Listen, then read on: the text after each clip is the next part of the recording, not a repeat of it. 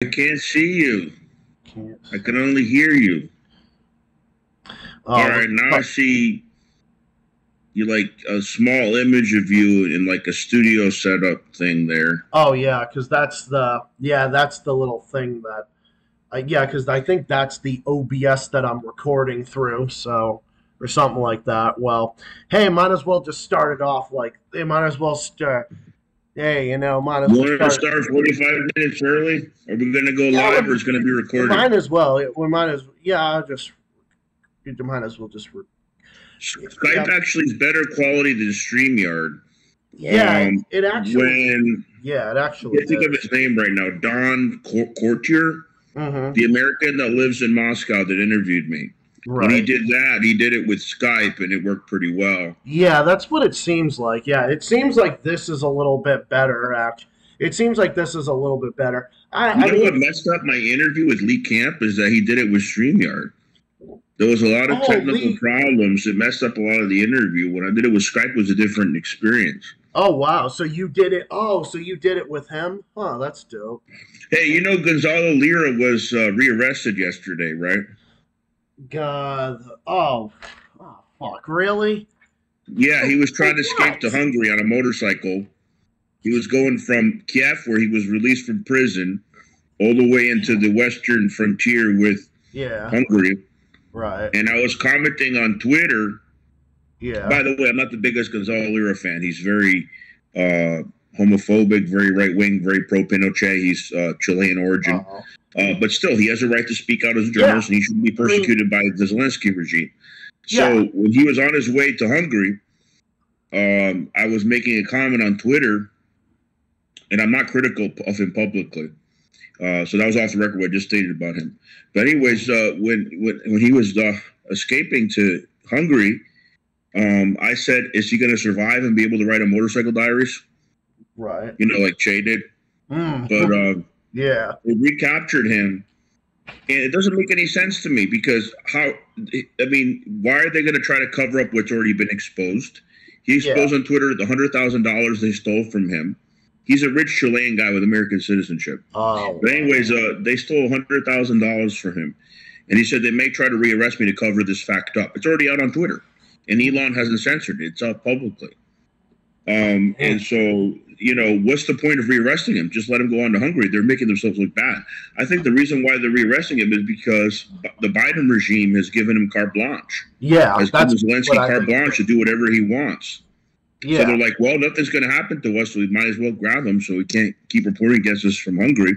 Mm-hmm. And it's interesting because even though Hungary's Hungarian government is right wing, I wouldn't say they're allied with Russia like Belarus, but they're friendly with Russia Yeah. I in feel like they're. comparison to other Yeah. EU countries, which is why that he wanted to go to that country and drive through Ukraine to get there. Right, yeah. I feel like I feel like Hungary is a little more, yeah, they're more like friendly with them. They're trying to put the kibosh on all that bullshit with the bullshit sanctions on Russia and whatnot. So, but yeah, no. So I figured that since you Ever since requested, the Austro-Hungarian Empire split up after the end of World War One, mm, Hungary has looked more to the east than to the west. mm, yeah. So it looks like the audio settings on here are working because on the OBS it shows the volume and stuff, and when it goes up, that means the volume increases. So that means so it definitely is working. But I know since you I figured out how requested, to download. Sorry, I figured out how to go on Skype without downloading because that puts more oh space on my computer. What I yeah, did that's last time with Don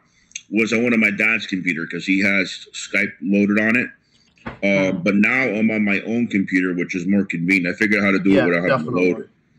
Yeah, it's Yeah. always more convenient when you have your own computer, So whenever we do an interview collab, now I know how to do it because Yeah, what we I'm could do trying it to via Skype because I had a good experience with doing a Skype show with yeah, Don. so So you know from then what? on, No, this is better. I'm You more know what, willing. yeah, you know what, homie? This is better. This is better to do it this way because that way I didn't have to worry about fiddling around with I mean, I was trying to do it, so I was like trying to test it out, but then it kept saying it won't record here. So I'm like, all right, fuck this. Let me try OBS. And I really, By the I, way, do you know why I'm wearing this color shirt? It's not political.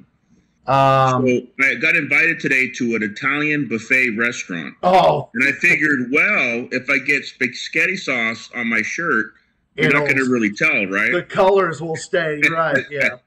And so actually, it's both, right? It can be political, the Red Socialist. Yes. And because I went to an Italian restaurant.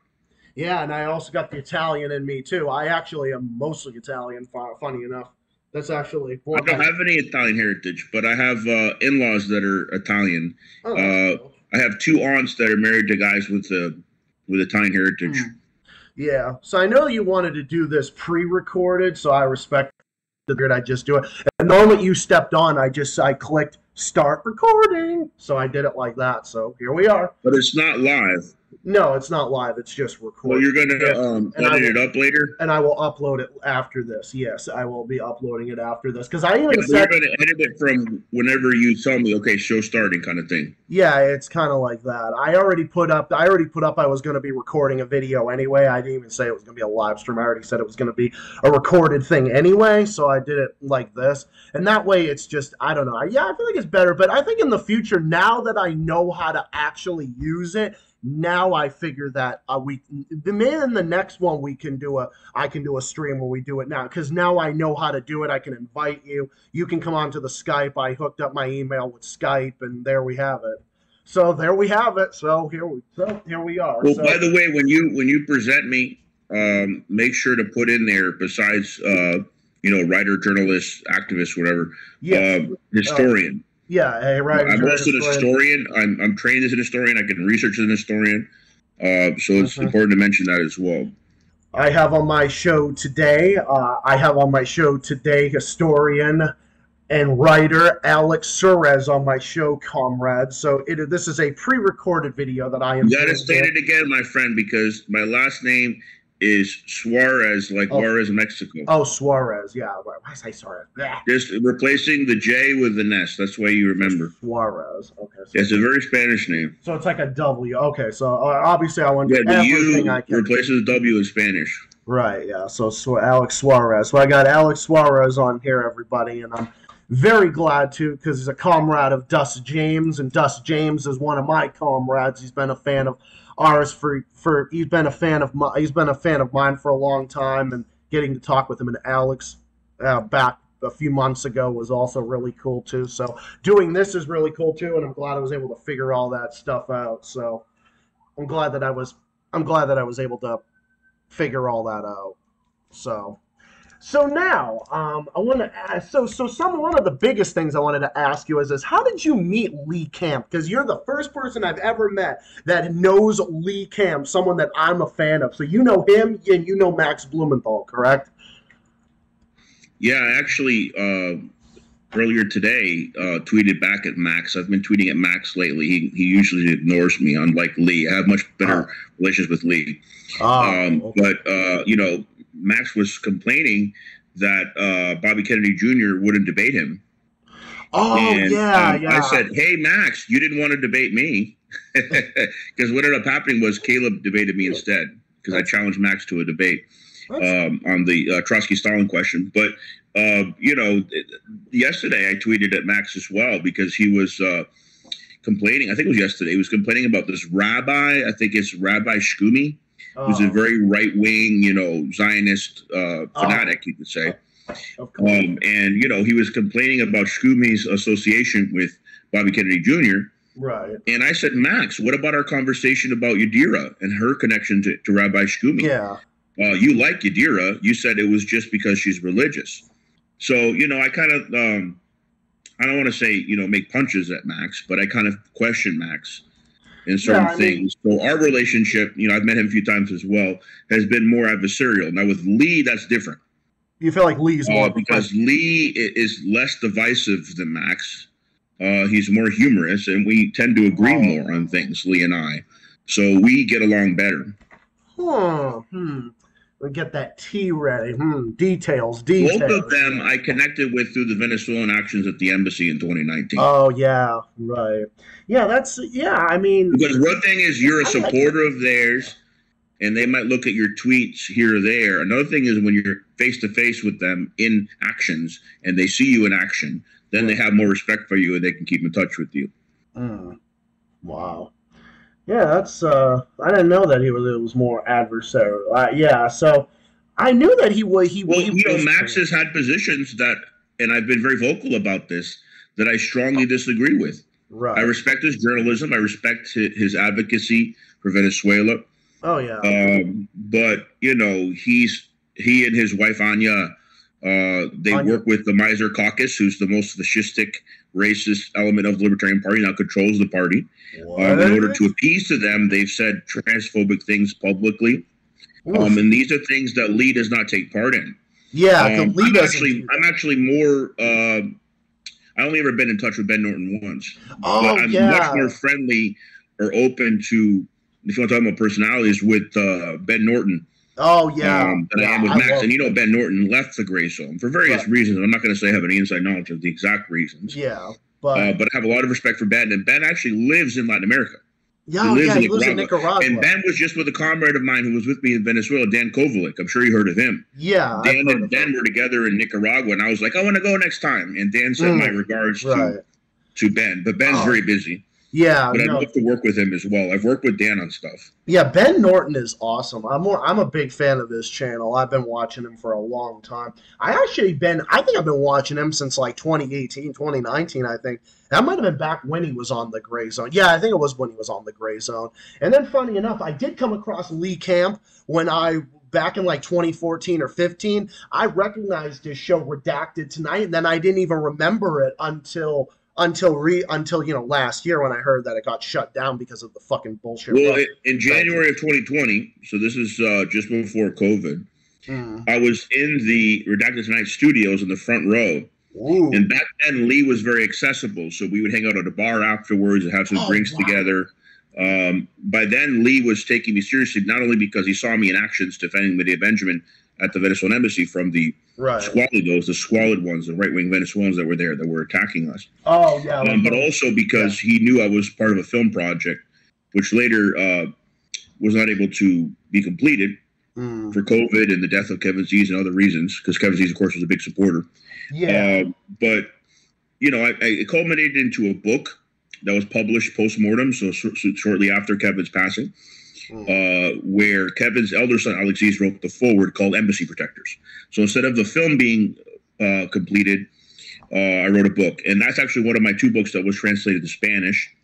The other one was the one I published last year, The Diplomat, about the Alex Saab case, Ambassador Alex Saab. Oh, yeah. And this year I published a book that I want to talk to you about, which is my second fiction ever, which is called If Che Won, Alternative History. I actually want to physically show it to you as well. I believe I have it in the other room. I'm in the process of getting it translated to Spanish. Bro, I will definitely buy that. I am really interested to hear what you've written in there. I really would love to hear that, because I'd love to hear all that stuff that you got in there. Because let me give me a moment to go look for the book. I'll be right back. Okay, no problem. Because I actually have food in the oven I gotta go get, so I'll actually just go do that. So, all right. So yeah, everybody, this is Comrade Alex Suarez that we're having on here today. So I'm doing a little pre-record as I mentioned earlier. So, which I'm honored to have on here. And yeah, definitely Skype is definitely a great option to do it with. Every time to get my stuff, you know,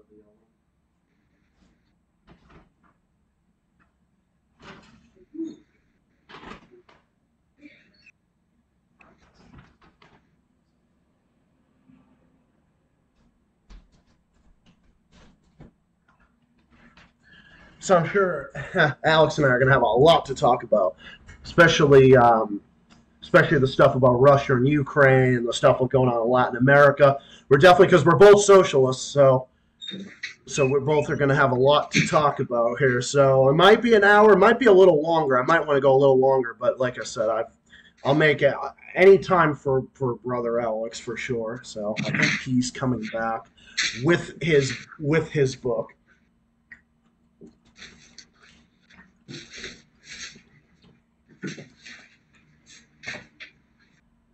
Hang on. Oh, I gotta turn off. All right.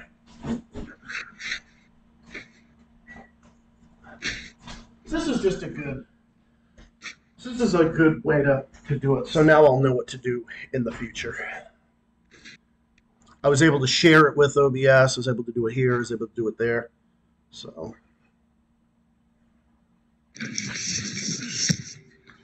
All right. I think he is. I'm a bit disorganized today, so I can't find it, but I do have No, I do have this one here, The Diplomat. All right, I'm gonna increase the screen a little bit and have it The Diplomat by Alex. Or wow, that's cool.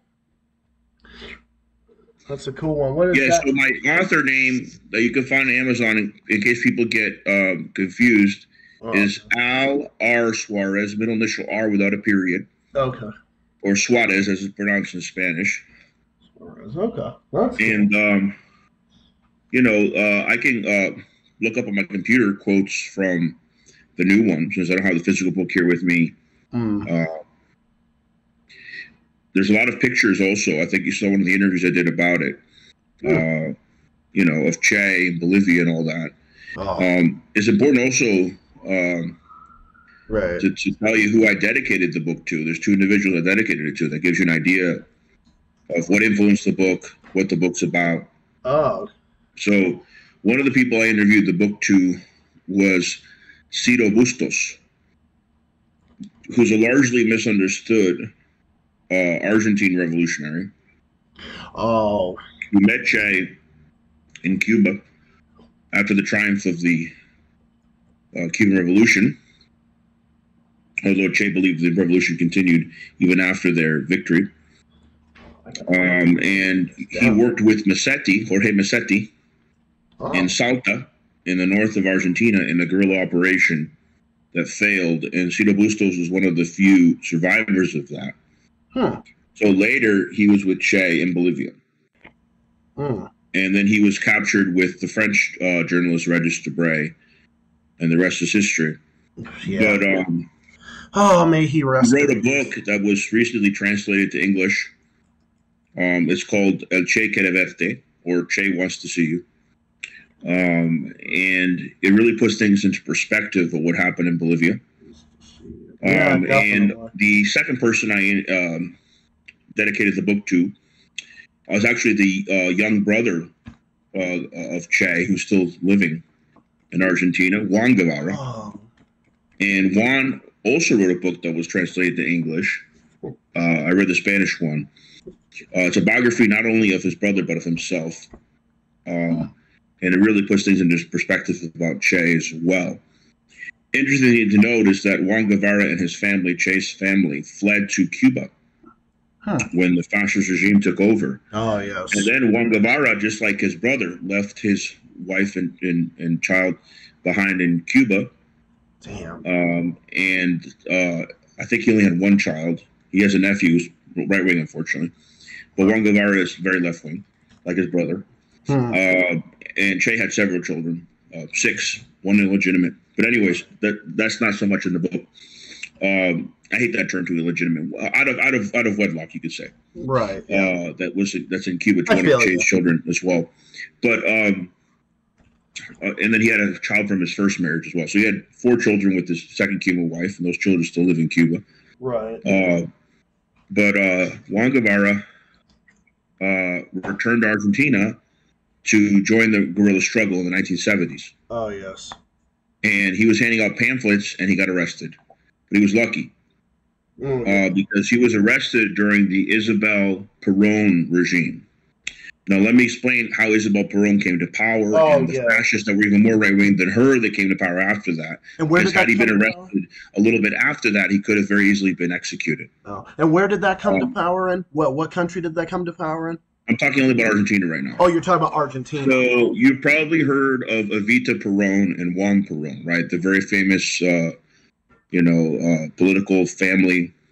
Juan, the husband, Evita, the wife. So Evita died very young. She was the more, working class, more left-leaning of the Peróns. Juan Perón was kind of a center-left leader, populist. Yeah, kind of like an Alberto. Exile for nearly 20 years. What was that? Kind of more like an Alberto Fernandez kind of person, like the one in Argentina today. Well, the type of Peronism that's Alberto Fernandez is more like Juan Perón. That's correct. Yeah. The type of Peronism that Cristina Fernandez is part of is more like Evita Perón. But anyways, Juan Perón went into exile for nearly 20 years. Didn't return to Argentina until the 70s. I think late 70s, something like that. He was in exile in Spain, in Franco's Spain. Oh, right. He actually met Che while in exile as well, and that's mentioned in the book. But Juan Guevara, was imprisoned. Oh yeah, so let me tell you how Isabella Perón got to power. Yeah, I'd like to hear about that. Juan Perón was very old by the time he returned to Argentina and returned to power. Right. So he died soon after. Right. And then his second wife, who was very right-wing, Isabel Perón, took over. And that's the time where Che's brother was captured. Yeah. And then a full fascist junta got in, and Videla got in, and those guys could have very easily executed Juan Perón, but because Juan Perón was convicted under the Perón regime, Isabel Perón regime, he didn't get the death penalty. He came close to, though. It's in the book. But you see a lot about Che. For example, I'll tell you a couple things I learned from them too, and how it influenced the book. I always thought, because of the different positions Che had, they were very prestigious positions in the Cuban government: diplomat, minister of industries, head of the Cuban bank, right? So, of all those positions, do you know how much he raised his salary? How much his promotion was? How much? Yeah, how much? I don't read too much into that, but what was the promotion? Zero. He refused. So I always thought that he always took the salary of a comandante, of a commander in the Cuban military, and refused all other salaries. He only do these positions as voluntary because he believed that money belonged to the Cuban people. He was principled. He wasn't in it for the money or the power. But I was wrong, because when I read the brother's book, he actually only ever took the salary of a soldier, of a simple soldier, a man with a family and everything. So when he was actually given, and this is not shown in the Benicio del Toro film, no dissing to it, it was a good film, but there was a lot of omissions. So when he was given, and it's shown in the film, the scene where Fidel offers Che to be a commander. He says, sign off as commander, you've been promoted. What they don't show is that Che said, Fidel, I don't want to have a raise in salary. I want to remain with the salary of a simple soldier. And throughout his political, I don't want to say career, but throughout his political participation, because you could say his career, he wasn't paid, but throughout his political participation in the Cuban government, he could have had large sums of money if he wanted. He refused. And that just shows the incredible principles of Che. Yeah. Now, something that I learned from Ciro Bustos, what's that? I said, yeah, it really does. It really does show a lot of humanity. So something that I learned from Ciro Bustos, something that's else is omitted from the Benicio del Toro film, is you might remember, I don't know if you watched it in Spanish with English subtitles. Did you see the Che 1 and 2, the films with Benicio del Toro? No, I haven't seen that, but that's something I definitely have to put on my list. My favorite of the two is part 2. Oh, so because that shows Che in South America, in Bolivia, in his prime. Oh. And so, and I say prime politically, not necessarily physically. He had asthma. He was in his late 30s by the time he went to Bolivia. Damn. He always had asthma, though, from his childhood. But I would say he was prime politically. He was very unifying, but there was too many odds against him. He wasn't successful. So I'm showing what would have happened if he was successful. So anyways, there's a scene in the film, and, it shows Che when he's saying goodbye to Ciro Bustos before he's captured. He's trying to return to Argentina. So he's saying goodbye to Ciro Bustos in Bolivia. And he tells Ciro, si te capturan, niega mi presencia a toda costa. Pero, si ya saben de mi existencia, admito mi existencia con todo orgullo. So, the first part of that is Che telling Ciro, if they capture you, deny my presence at all costs. That's the part that they show in the film. The second sentence, which is very important, that's in the Ciro's book, which I believe is true, is where Che says, but if they already know about my existence in Bolivia, then you can go ahead and admit my existence here with all your pride. Wow. Scare them, And so you can't say that's snitching. That's why he's misunderstood. They say he was snitched on Che. They already knew. They had photographs. They knew. They had CIA there. Yeah. They were training the Rangers. There was even a Nazi involved. who escaped from Europe, Klaus Barbie. He was advising the Rangers. They had all the support from the West. And so they knew by then, 1967, that was the year Che died. Che was about a year in Bolivia, that he was there. And something else, and it was more Regis Debray talking than Cito Bustos. Remember, they were both captured. Right. But something else that's unfair is, and then they show it in the movie, but they don't explain it. The myth is that Cito Bustos drew depictions of the guerrillas and gave them away to the Bolivian authorities. Not true. All those drawings were fake images. Oh, so they were like a hoax. Was it like he a was hoax? distracting the Bolivian authorities, because if you actually compare the photographs of the guerrillas with the drawings that he was making up, they weren't the same people. Oh. So that's not snitching. But anyways, Cito went to Europe and was silent for a long time. And then John Anderson, who wrote the biography of Che, caught up to him and helped convince him to write that book so we could find out the truth. And Cito Bustos was invited to China after he left Cuba, and he regretted that. Not because he didn't like going to China, but because he got to Bolivia, it was too late. He said, I wish I got to Bolivia earlier. Basically, the book is saying, had he arrived at a different point, had he not been captured, had he got back to Argentina, had certain things been set in motion with Tanya, the female guerrilla that was trying to infiltrate the Barrientos circles, had those operations been successful, because they were in battle defeating Barrientos troops, the Barrientos regime in Bolivia, at least at the beginning. Had things been different, they could have been successful and not only helped spread revolution within Bolivia, where they'll have to wait decades later for Evo Morales to get to power. But you had neighboring Peru, the Velasco government that rose up, which was a leftist government at that time. Oh, yeah. And, of course, Argentina, implications there as well. As you know, Bolivia borders both Argentina and Peru. It's in the middle. Oh, yeah, right. Right. Country strategically, and it's named after sandwiched in between. Venezuelan liberator, Bolivar, who liberated all those countries, including Peru. I actually saw the gravesite when I went to not Bolivia. I've been to Peru, not Bolivia. When I went to Venezuela 2 years ago, it was a very emotional tell day. me more about that. The same day that I went to see the Chavez gravesite, they also took us to the Bolivar gravesite. Wow. Very important. Very. Because I was there as the condition of a regional election observer among the 500 internationals, one of the few Americans able to go. Oh, and in part also because of the actions that we took part in 2019 at the Venezuelan embassy, as I was mentioning earlier. Yeah, when you went there, didn't you say when you were when you came back, you were like treated terribly by people? Didn't you say you were heckled or something, or you were? No, what happened was I was showing an image from 2017. Oh, so that was before 2021. When I was taking part in actions in Miami, I actually went once in Miami with my Che shirt when Trump was coming to visit. Oh, yeah.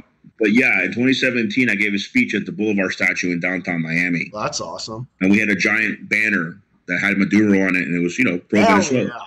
Yeah. And while awesome. I was giving him a speech, my father had to tell this lady to stop yelling at me because she just passed by and saw us speaking and tried to heckle me.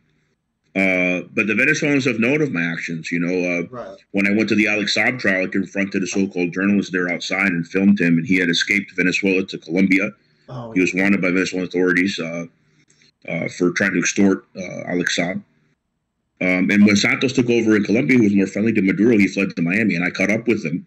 He had defamed me in the past, and I was filming him because you have to show bravery in the face of evil, in the face of empire. Oh yes, you definitely do. Whenever the terrorists in the CIA, whenever they're there, you always got to show that. Because actually, funny enough, one of my good friends that I saw yesterday he's actually funny enough. He's actually like center right, I think, but he's very, very like anti-war and imperialism. He even says the CIA should just be done away with because there is no use for the CIA whatsoever. I mean, what do they do other than terrorize these nations that just want to be independent and they want to be free of U.S. hegemony? That's all they want to do.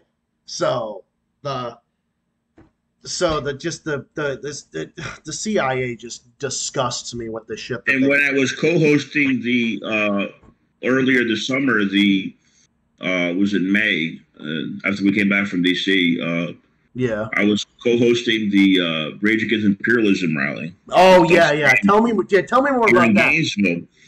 In my speech, I said it was precisely the moment when the imperialists try to intimidate us Yeah. that we must show the most bravery. And what was I talking about? I was talking about our comrades in St. Pete, Florida, and other parts of the country of Uhuru.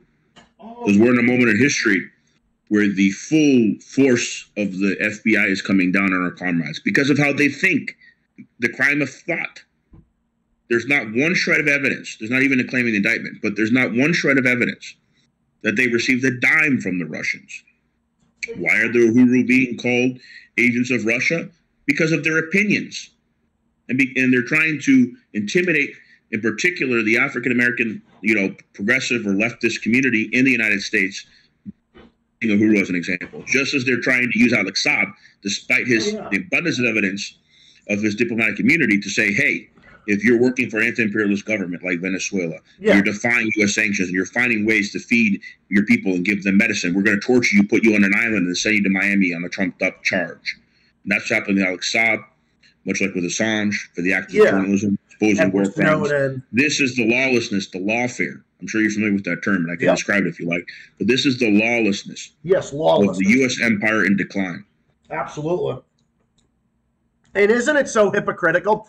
Because they're going after Alex Saab for violating U.S. sanctions, and they say that, oh, he's going and befriending this dictator, right, that they like to say. But then meanwhile, they use dictatorial tactics against him. So we got to fight dictatorship with dictatorship. That's basically what it is. And for those that say, don't worry about these sanctions, they'll never do it against American citizens, what happened with Uhuru? Uhuru's bank accounts were frozen because of how they think. Exactly. These are American citizens. We cannot tolerate this. They're doing sanctions against their own people here, not just against Venezuela. Oh yeah, they're doing it domestically and globally. Like that's basically what. Well, that's that's what I meant to say. It's they're doing it against them, but they were doing it they're doing it to a Venezuelan. He's a diplomat, right? Is Alex Saab? He's a diplomat, correct? I met his wife in Venezuela. Oh, okay. And I made a promise to her and the Venezuelan people from the state where he's kidnapped here in Florida. I'm going to do all I can for him to be free. I've gone to all the hearings, the pre-trials. I've driven down there because we need to expose this. And this is why I wrote this book in multiple language. Damn right. And I wrote this new fiction also to inspire Americans that are aware of Che. Because there's even Americans out there that are so ignorant about Venezuela. Oh, yeah. They'll say, oh, I love Che, but I don't have nothing to do with that Maduro dictator. Oh, no, they're more democratic than us. And I have the authority to say this because I witnessed their elections firsthand. Thank you. And you want to know something? I always say this. I say this on my stream. You know me. You know how my character is on stream and on videos. But like I say the same thing. I say there are so many fucking people that are so ignorant about Venezuela, Cuba, because they all believe what the fucking media is saying, that they're bad, evil dictatorships. And by the way, people that are so pro-vaccines support Biden's policy of keeping Cuba on the terrorist watch list. Yep. That list that Trump had put them on, not Obama.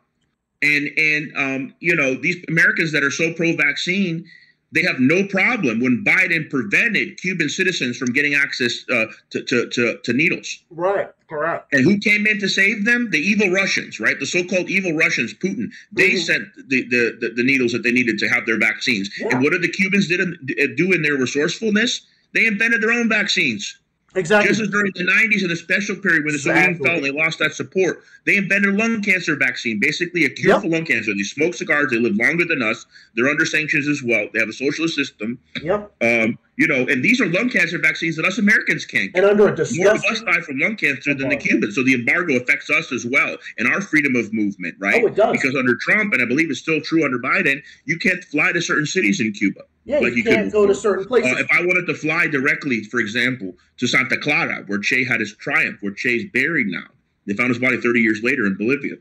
I can't do that. I have to go into Havana, and, logistically it's harder. And so why are all these obstacles to Americans, knowing the Cuban example, knowing the Venezuelan example, where the diplomatic relations rupture as well? Because once we know the truth of socialism and how it rises up oppressed nations, how it rises up the working class, we're going to want to implement that here at home. So these sanctions, we're victims of it as well, because it's used to help keep us ignorant and manipulated by the fake news, by the propaganda system. That's just it, man. That is just, and obviously I'm not going to be stuffing my face. I'm just going to be taking a little bite here and there. But but yeah, no, that's what they do. They want to act like socialism is so bad and evil. And I've been saying this forever because as if capitalism is doing us any good, like as if they're doing, do you think capitalism in China resulted in 800 million people? Yeah. You think that's leaving extreme poverty? It was because of the socialism that's still there, the state intervention. You want to know what's funny? We have way less people in extreme poverty here in the United States in our capitalist system than aren't getting help. More homeless. Because of the socialism that exists in China, that's going on. But our propaganda system cries, oppression against Uyghurs. Uyghurs could have more children than the Han Chinese. Oh my God. They give a lot of rights to the minorities in China. So this is part of the propaganda system. Yeah. No, I like I said, I say Uyghur hoax all the goddamn time. I say it all the time that it is a 100% hoax. Hang on. Do you know where Lee Camp just came back from? He came back from China. When he interviewed me? Yeah, he went to China. Yeah, just came back from China. Absolutely. And the woman who invited him there, I believe it was for her birthday, she's done a lot of good work in Uyghur. She actually goes into Uyghur territory and shows the boom there and how they lived before in their markets and their boom and the early investment from the Chinese government into these communities. Yeah, but as if the U.S. fucking cares about Muslims. Now all of a sudden we care about Muslims being persecuted in China, right? We care so much about Muslims in China, Uyghur Muslims in China. How many Muslims is the U.S. government? The only time the United States military intervened to defend Muslims, and they're really doing it just to break up Yugoslavia. You know that because they were united under Tito, who was a socialist. China, but the only time that they've ever defended Muslims militarily were white Muslims, Bosnians. Yeah, isn't that interesting? Yeah. And the only time the ICC, who last I heard still has an arrest warrant against one of Gaddafi's son, ridiculous. The last time the ICC convicted a European was Milosevic.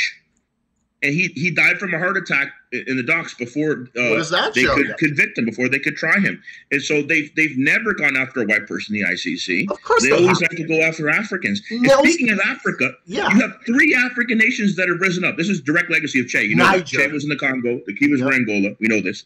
Yep. And that's why Mandela thanked them. Mandela thanked the Cubans when he got out. Yeah, Nelson Mandela helped them in the liberation of South Africa. That's indisputable. But you have right now Burkina Faso, Mali, and Niger. Yep. That have risen up against the French imperialists. And do you know what Nigeria did yesterday? Yeah, weren't they like entrenching on their borders? Nigeria cut their electricity to Niger. Yeah, they did in order to please the French. In order to please Macron, whose nation's on French fire. Bastards. Exactly, because Niger kicked the fucking French imperialists out because they said that. And now who do you think they're blaming? They're blaming Russia now. Of course they're blaming Russia. You know why? Because recently these leaders went to St. Petersburg, Russia. They're blaming fucking and they came back, enthused by Putin and others. I'm not saying Putin's the same, but he's definitely anti-imperialist in that regard in Africa, Latin America. And so they came back enthused, and so they're blaming Russia for everything, which is ridiculous. I mean, you remember in 2020, the Black Lives Matter protest I took part in. I got tear gassed at the time. Yeah. They were blaming it on Maduro. I wish Maduro had enough money to help us, but that's just not what's going on here. I didn't even know that until you told me that. Oh, yeah, they blame Maduro on the Black Lives Matter protest. I can show you articles. Trump's administration blamed at that time Maduro. He said Maduro was influenced Black Lives Matter. Trump was doing the same thing. He has a point. I'm not going to say financially, but he has a point because when I went to Caracas and I went to some of the voting booths, they had Black Lives Matter written on it. And they had some African-American activists, some of them could have been from Canada as well, that came down as regional election observers. And also, I don't want you to think the old regional election observers were leftists. Some of them were from the Carter Center, centrists from the EU. Some of them were from the opposition. So there was a mixed bag of observers, but we all approved the elections there. There's something else I want to get into is the hypocrisy of the EU, because we mentioned Macron earlier. Recently, Venezuela, a lot of people don't understand the context. I'll explain the context. I understand the Venezuelan thinking. There's a lot of context there. And I'm fluent in Spanish. So, well, you probably could tell her when I was citing Che, I fluent in Spanish. Correct. I didn't just memorize that. If you're fluent, it's easier. But anyways, the EU, not the EU, Venezuela recently said we do not want the EU to observe our presidential elections next year, which I'm probably going to go to, by the way. I'm in the process of setting that up, renewing my passport. But anyways, when when I think it was Jorge Rodriguez, he's the head of the Cuban National Assembly. Him and a couple other officials had recently announced, we do not want the EU to observe our presidential elections next year. I don't blame Machado, who's the female version of Guaido, a Nazi. Oh, yeah. She is a terrible traitor who's wanted an invasion and sanctions against her own country. Kind of like Machado, they said that she is not valid to run. And if it was a dictatorship, she'd be lined up and shot, by the way. Yeah, or for all the treason that she's done. But and in the United States, she'd be sent to Guantanamo. We know that to be tortured. But the point is, because Machado, the Nazi, couldn't run. Oh, the EU condemned us. Of course. Give me a break. And they're doing this at a time where the nation's on fire, and he's meddling in Africa with Nigeria right now. Not only that, they're doing it while Germany knows that the United States was responsible for blowing up their infrastructure. This was the blowing up the fucking Nord Stream. Built. Nord Stream 1 and 2. There's only one left. The pipeline they built with the Russians. And are there still military bases in Latin America? Very few. Several of them were removed. For example, Torrijos in Panama back in the 70s, you get rid of them. There's still U.S. bases in Germany, and they can still do nothing about the blowing up of their own because they can't do nothing wrong. So who are them to talk about Latin America, who has a more independent foreign policy, who are more democratic than the Europeans? They are so independent, and it's great to see. Now this Venezuelan that you were that one that you were describing as a traitor and as a Nazi and whatnot. She Machado. I forget her first name, but her name's Machado. Yeah. Machado. She sounds like Janina Nez in Bolivia. It sounds very similar to what Janina Nez in Bolivia. And Janina Nez, every time I hear her name, I laugh because she's behind bars now. This is great. I am so happy. Bolivia, they know how to deal with traitors that work with the U.S. Empire. Oh fuck I'll tell you that. Yeah. She deserves it. She tried to escape to Bolsonaro's Brazil, and she hid under a bed. She was such a coward when she was on the border town trying to go over to Brazil. They caught her, and she was trying to hide under the bed when they arrested her. You know the other thing? Pathetic. Yeah, you know the other thing? I've done a lot of work on Bolivia and other stuff, but I found out that Jair Bolsonaro was definitely hiding her because he's a fucking right-wing. He was here. He was 2 hours from drive from here. He was in Orlando. He fled to Orlando for a while, but he's back in Brazil now. I don't know why he's not behind bars. They're calling Lula dictator. If he was dictator, he would have shot Bolsonaro already, or at least arrested him. I mean, would Bolsonaro deserved it? But Guaido, they let Guaido go to Miami. Guaido should be fucking executed. And you know something funny? Joe Biden considered him president.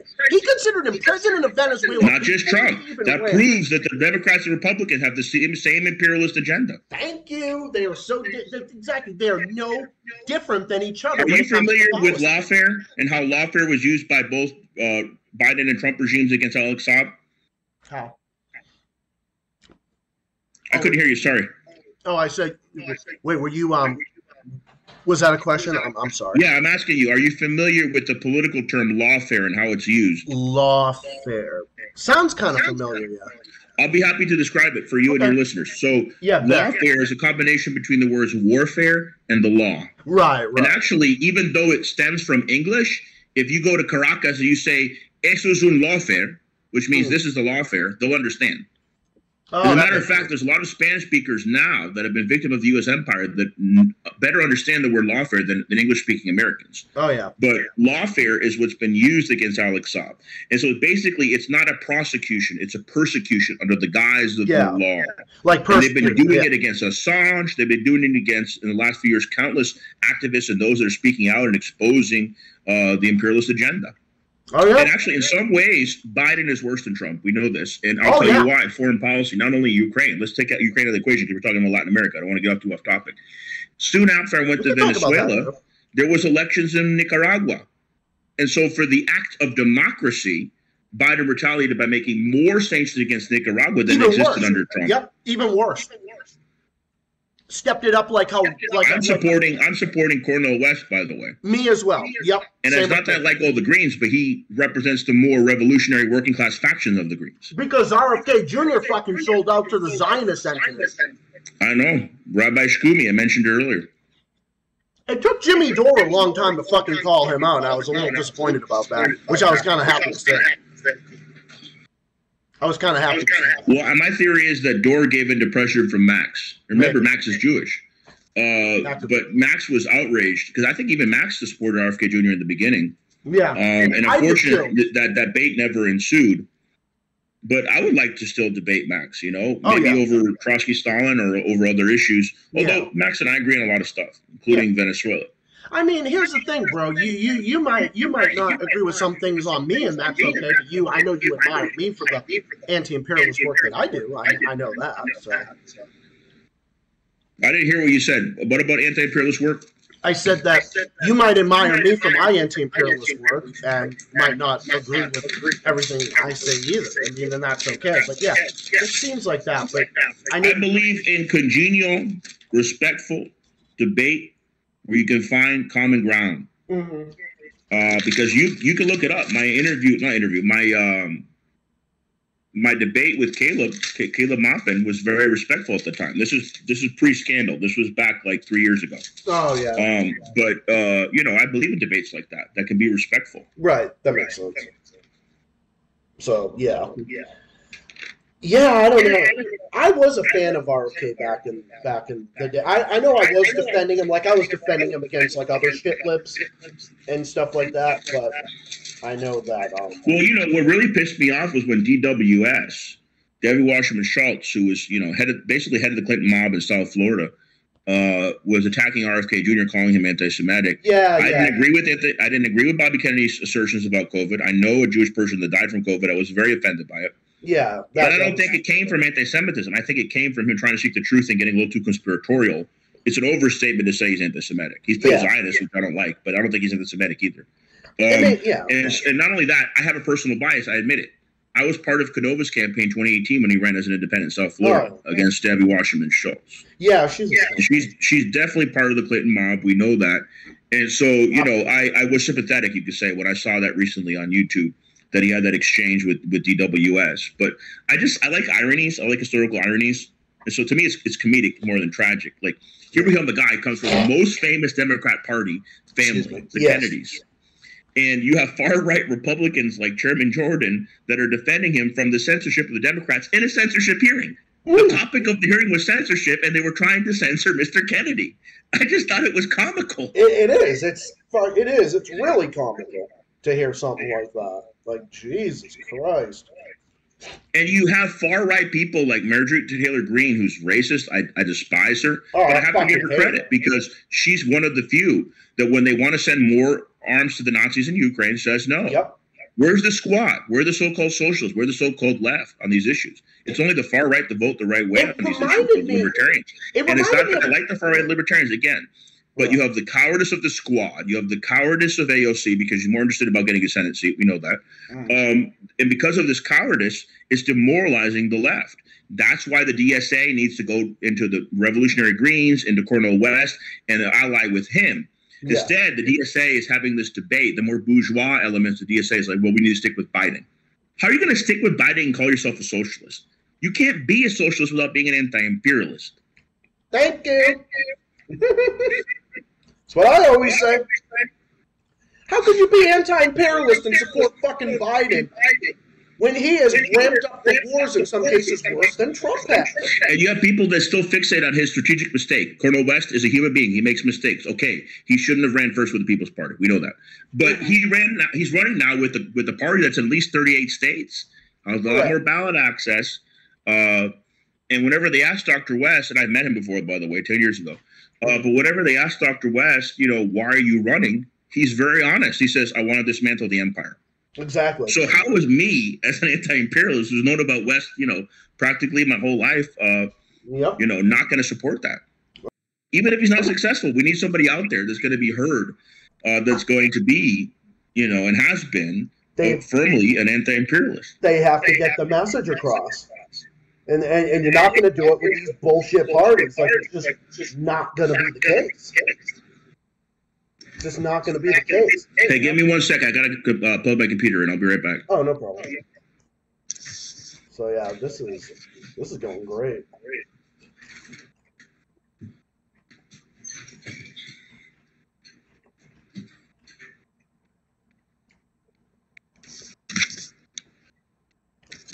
Yeah, I'm having my dinner because I came home from work and I started making, and I was like so hungry, I just started making. By the way, behind me, comrade, is a poster of Assange and a letter from Alex Suarez written to me from his Miami jail. That's really cool. That's what I see every day when I enter my room, because we need to fight imperialism. Damn right. Either through diplomacy, through journalism, through publishing, through fighting for transparency, for fighting for human rights. That's nothing. The bourgeoisie, in the name of human rights, are violating human rights. In the name of humanitarianism, like the British did in their old empire, are violating people's humanity. Look at Libya. Under Gaddafi, they were the most progressive, most economically stable country in the African continent. Exactly. To the point where their GDP was even better than Russia at the time. Wow. And now you have open-air slavery. And Obama himself admitted that his biggest mistake of his administration was getting behind the Libyan invasion. You know who was one of the hawks that convinced him to do it? Hillary Clinton. Yep. We're talking about the Clinton mob. I mean, this is the right wing of the Democratic Party. This is Biden. This is what's going on. Yeah, it is. And you know that they're pulling the strings because fucking demented Biden ain't running the country. I mean, he's not running it. He's not running. I think it's Camel Toe Harris that's running the show, in all honesty. I feel like she's running the strings or Clinton is doing it or something. I don't know. It's hard to hear you, comrade. You might want to speak closer to your mic. Oh, sorry. So, I feel like it's Camel Toe Harris that's running the show. I don't feel like it's even. I don't even think Biden's running because that dude can't even form a proper sentence and he falls. That's a new one. Her name does sound like kind of like Camel. You call her Camel Toe Harrison? I haven't heard that one. That's just one I meant. Oh no, Camel Toe Harris. Yeah, that's what I call That's an interesting nickname for her. Just like I call. Wow, I gotta start using that. I'll give you kudos on Twitter for it though. Yeah, we need to do hashtag Camel Toe. Hashtag Camel Toe Harris. No, the feminists will kill us. Oh yeah, that's right. Yeah, these. It's all in the good spirits though of revolutionary humor. Exactly, dude. There needs to be revolutionary humor. I do it all the time in my stream. I do it all the time with my homies and my comrades on there too. Like, I'm not the biggest Dorr fan, who you know was originally a comedian, but I am a Lee Camp fan, and he's a comedian. A lot of great comedians in our history, like Oscar Wilde. Yeah, that's another thing. Oscar Wilde was known for his humor in Britain, but you have to remember he was an Irish immigrant. Oh yeah. So he was actually Irish. I actually thought the Irish were radicals that were living in Britain as well. They were being discriminated against. Oh.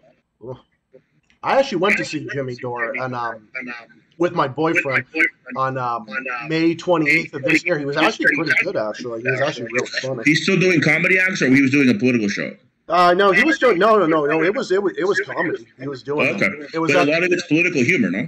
Yeah, it was mostly that, but he was saying other stuff too. He was at the Academy of Music in Northampton, Mass, which is like an hour and 42 hours from west of where I'm at, which is in Essex County, Mass. So I went to see. He was pretty good, actually. I mean, well, this face was on the front page of the Boston Herald in 2011, alongside my comrades with my mugshot. We were arrested at Occupy. Oh yeah, that's right. Because you. I'm originally from Boston. Yeah, that's right. I remember that. Yeah, that's really cool. And I was involved in activism before that too. When we were first intervening in Afghanistan, I was in Standing Rock. I was a water protector. I wasn't just an embassy protector in Washington D.C. Wow. So, you know, when people attack me, it's like, you know, or what are you going to do about it kind of thing. It's like, I love to respond. Or they say, why don't you go there? Why don't you go to Cuba? Why don't you go to Venezuela? Well, I've been to both those countries, and I do something about what I believe for 20 plus years now. So try saying that to me, right? Exactly. Saying that to you. They say the same thing. I might look younger, but I'm in my late 30s, brother. I've been in the struggle since I was a teenager. I'm 26. I'm going to be 27 in 20 days from today. And good for you, brother. I've had thanks, bro. I appreciate it. I've had people in my family say, why don't you go to Cuba? Why don't you go to Venezuela? I've even had some. I was in Cuba in 2017. I've been there. It's beautiful. Yeah. It's a socialist paradise. It's not perfect. Has actually but the people are rising Cuba. up. My grandfather, who was more like a centrist, he's defended Cuba and said they have amazing medicine and everything else, all this technology, which they do. Which they do. And their revolution that they did, they achieved so much. They have achieved so much. You know who sold out I met Michael Moore. I used to like him. He's even done work in Cuba. Oh, yeah. But now Michael Moore is, pro-Biden. It's unfortunately, you see these radical voices that become more moderate later. Yeah, same with I'll ever become moderate. Yeah, same with that fucking Sean Penn.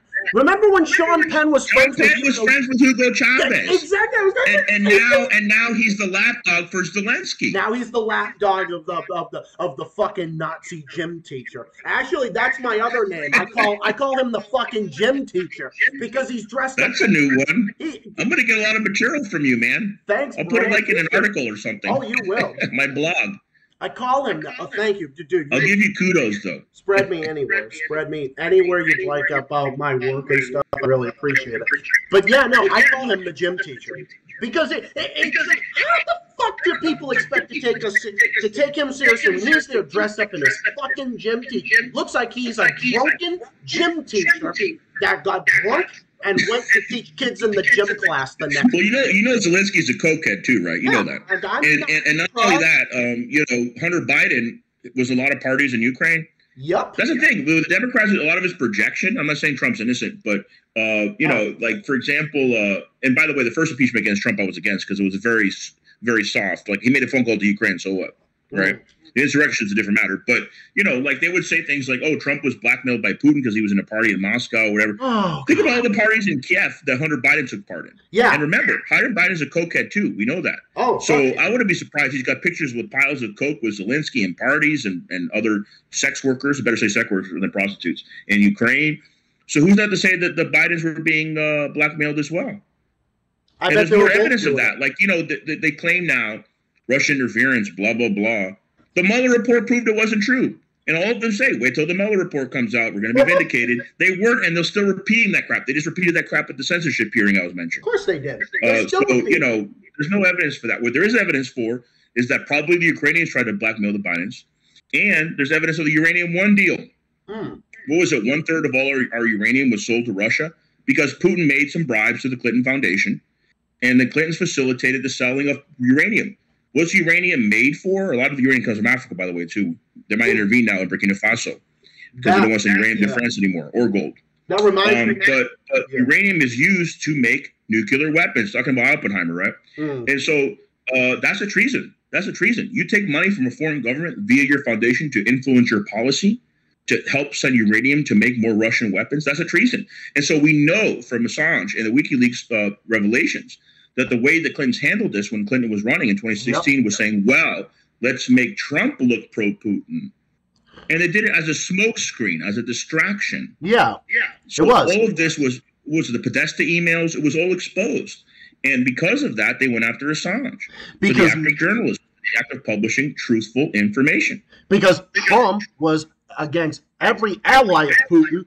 He bombed Syria not once but twice. He put the sanctions campaign that Obama started with Venezuela and Cuba on Syria and Iran and North Korea on steroids and human growth hormones. So, RT, people say I've been on RT once, right? Yeah. It's actually not true.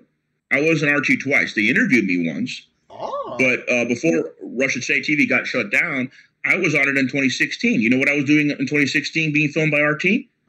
I was in Philly at the DNC pushing the gates. It shows me pushing the gates. Wow. Because I was there not as a Democrat. I've never been a Democrat. No. I was there as a Green Party socialist. Yep. Recruiting people. It was the easiest political job I ever did.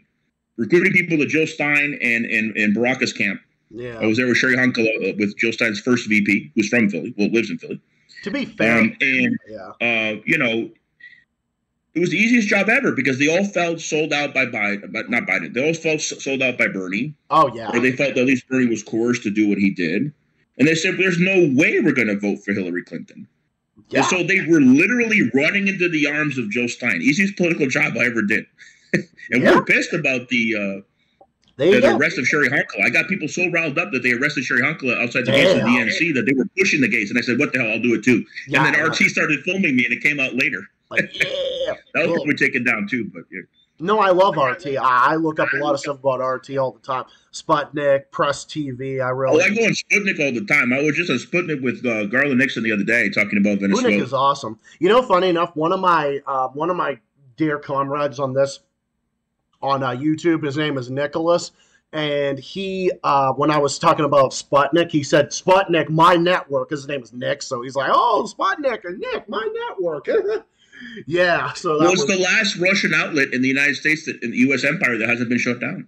Their radio, they're still going on. They're still strong in D.C. Well, I'll have to listen to them because it's like, yeah. And I actually wanted to, if I could, to way back to this thing about Putin. Like, are there things I disagree with Putin on? Yeah, maybe on like social issues or some things like that. But no, and in theory, Lee Camp has the same position. I think Chris Hedges does as well. And it's like about how, like we might be opposed to the invasion per se, but we can understand why Putin is doing what he's doing. I can totally, like I said, in the beginning, I used to think Putin was this evil guy who was invading countries. But by now the way, I don't call it invasion anymore. Yeah. I don't necessarily call it liberation either, because if you're not ethnically Russian in Ukraine, you don't feel liberated. You know, what I call it now is what the Russian government had called it, not because I'm parroting them, but because I believe this is true. It is a special military operation. It is a special. Brian Berletic from the New Atlas that I'm a big fan of. I don't know if you ever seen. The New Atlas, but the New Atlas is really good with Brian Berletic. DM me some stuff on that.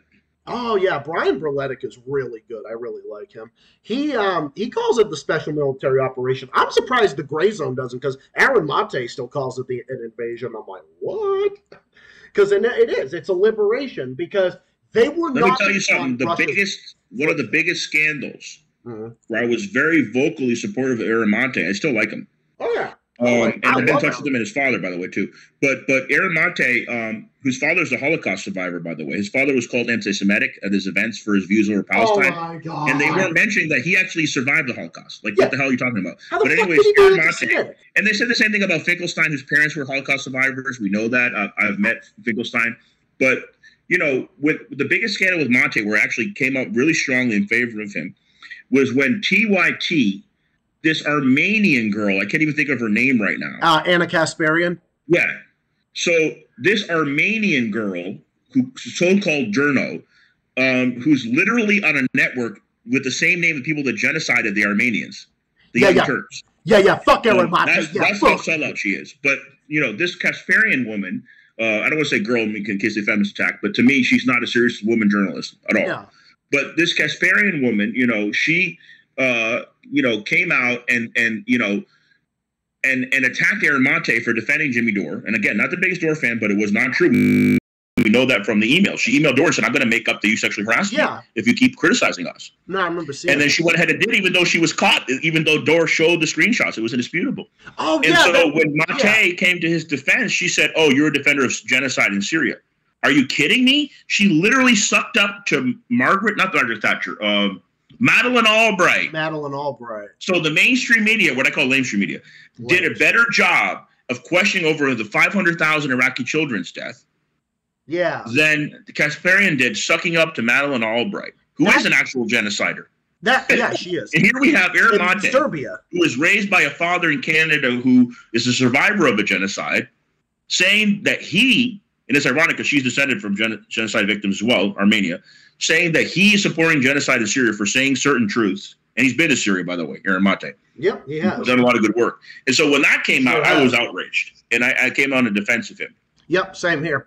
I actually didn't even know that much about the Gray Zone up until like a few years ago. And I think that was when I really started diving into my stuff with my YouTube channel and whatnot. But yeah, that was definitely that. I remember coming out and saying that. I didn't even know who Aaron Mate was at the time. But it was... But yeah, I know. I remember seeing that. And Aaron Mate used to work for Democracy Now!, who still does some good work. Yeah. But their positions on Syria were terrible, and so he resigned and ended up joining Gray Zone instead. Yeah, which by the way, Max at one point was critical of Assad, but he changed his views over time. Oh yeah. And I'm not saying Assad's a saint either, but the alternatives are mostly extremists. Ben Norton. As of course, you know, extremists a lot of time they sell it to the United States. Oh yeah, Ben Norton and Max Blumenthal. Not just in the Middle East and Latin America, right? Guaido's an extremist. Machado as well, who we mentioned earlier.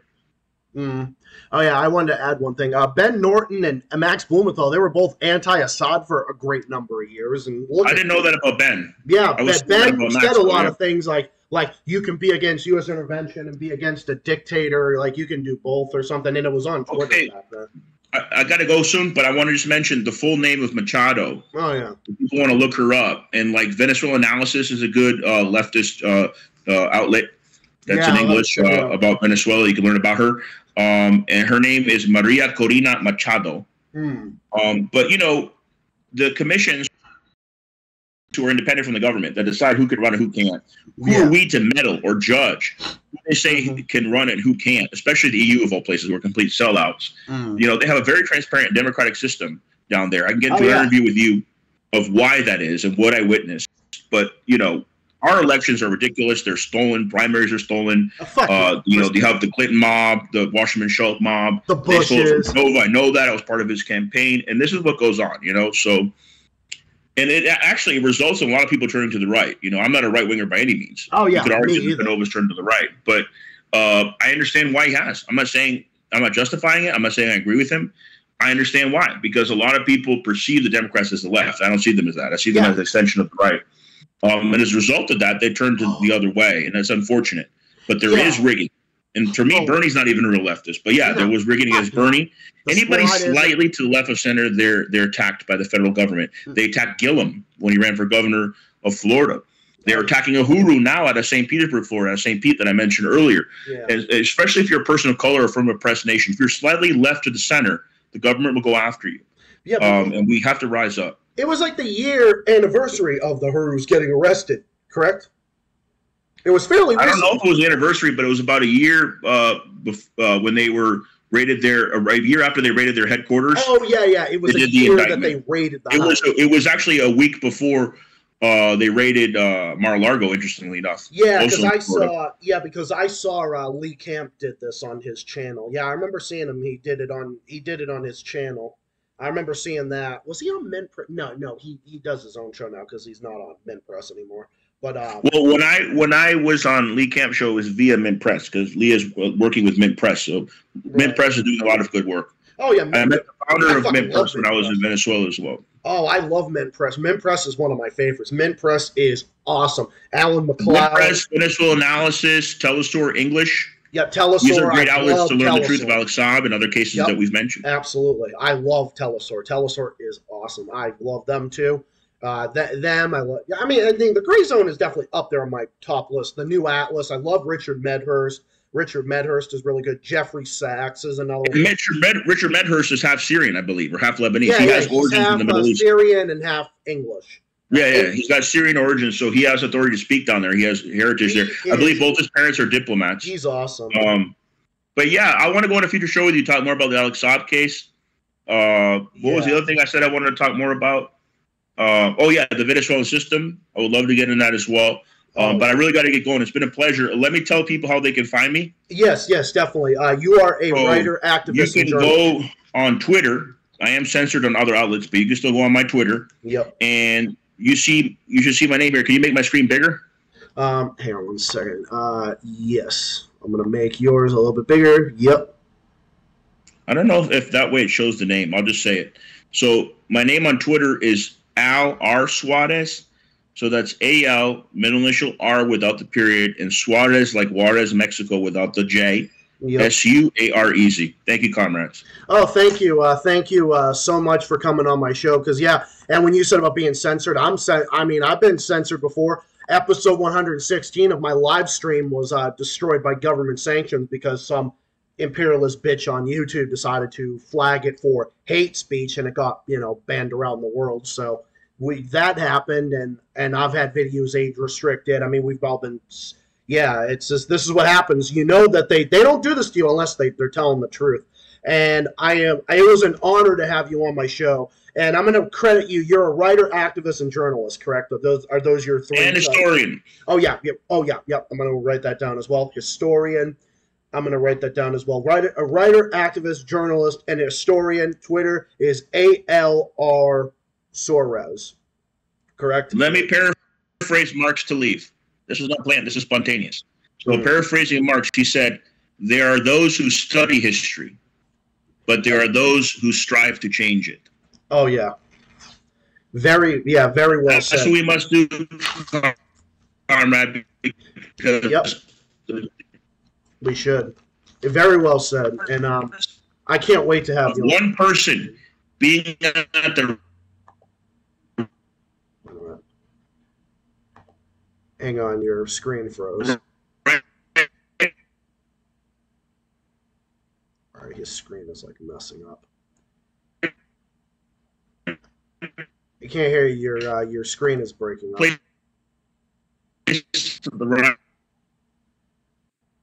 Oh yeah. But yeah, man, I'm very happy that you came on my show today. It was okay. I can't see his screen now. I don't know if it like cut out or something or what is going on. Yeah, because you're wait a minute, your screen is cutting out. I can't hear you. But it's all good. But yeah, I know he had to go, so I know that he had to go. Let me wait.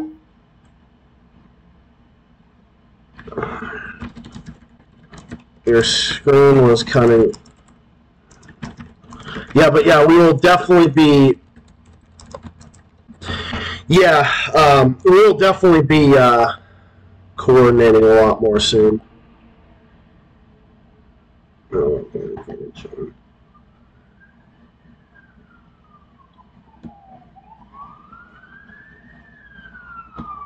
I don't know what was going on with regards to that.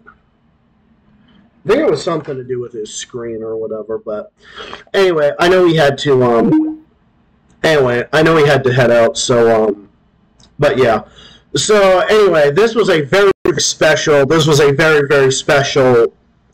episode that I did. It was more like a global report, but it was more like an interview. So I will definitely be doing this with Alex more often. This was a great conversation I had with my comrade Alex Suarez. I gave you guys exactly what I promised, and so yeah, you can find Alex Suarez on Twitter. I will definitely be linking his Twitter below. I will be linking him. I will be crediting him. He's a writer, activist, journalist, and he's a historian. He has ties with Lee Camp. He has ties with Ben Norton. It is a pleasure to talk to him. It was a pleasure to talk with him and to get to collab with him. He's a great guy. I mean, I'm sorry for the cutout and stuff at the end there, but I think it was just something that happened. It was more on his end. But no, this was a great conversation, and I was very happy to have him on. And thank you all for watching. Hope you all watch this until the end because this was a great conversation. And stay tuned for the next one. I'll be back on Tuesday with my next stream at 7 p.m. Look out for it. More stuff on the way. This is Zach, the Soulless Guy, saying thank you for watching, and thank you, comrade Alex Suarez, for joining. Thank you, everyone else, for joining. Love you guys. You guys are awesome. Till the next one, stay safe, stay well, stay classy, and as always, keep fighting and keep on rocking. Till next time, good night, peace out, have yourselves a great weekend, and I'll see you all on Tuesday. Take care of yourselves and all of each other. Good night, everybody. Peace out, and so long.